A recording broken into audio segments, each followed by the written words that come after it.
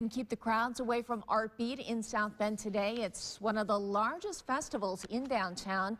There was something for everyone there. There was face painting for kids, traditional art such as paintings, sculptures, and pottery for sale, plus live music and even a bit of performance art. It all gives local artists a chance to sell their wares. Also a lot of fun for the people who came out in the rain. Actually not been bad considering the weather. Yeah. We've been having a pretty good amount of sales. Because there was a lot of people, it was a lot of venues. They would have a lot of fun. Things you could have done. Yes, you should have came.